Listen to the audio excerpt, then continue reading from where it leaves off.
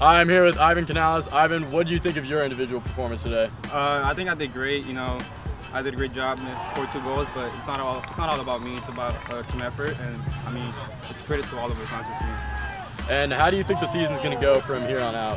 I think if we keep working hard, we can do well. You know, this preparation for league and for our goal, which is yeah. All right, sounds good. Thanks, guys, for those interviews.